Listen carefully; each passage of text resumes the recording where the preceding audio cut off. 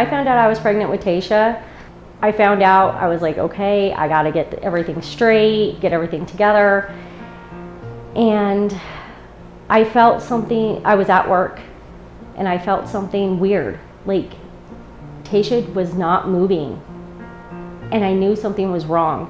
When Tasha was born, she was 1 pound, 14.5 ounces, the prettiest of pinks. They put her in an incubator. She stayed there for about 1.5 months.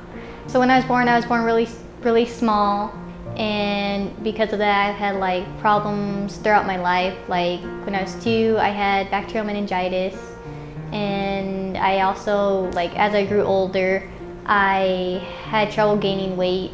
Rocky Mountain Youth Clinics, all my kids have been there. They helped me really manage 2 kids and how to do what I needed to do and give me all the best advice. They made my life easier.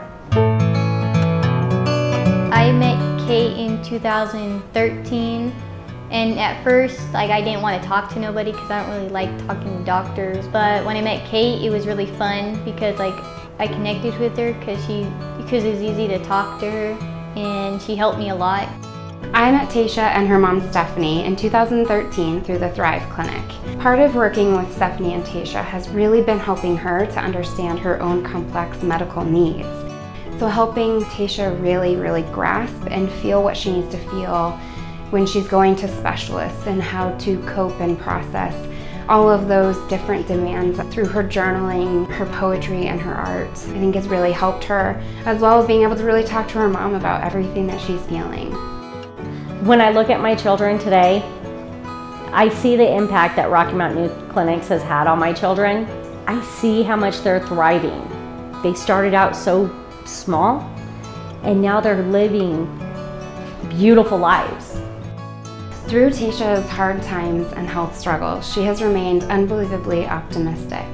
She has nothing but a bright future ahead of her. The Tasha that I know today is a completely different person that I met several years ago. She's come so far and she's learned so much about herself. And I couldn't be more proud of the person she is today. I love working with little kids. I'm a good babysitter. Kids like me, I have fun with them. So when I get older, I want to open a daycare. For my daycare center, I already thought about a name and a motto for it.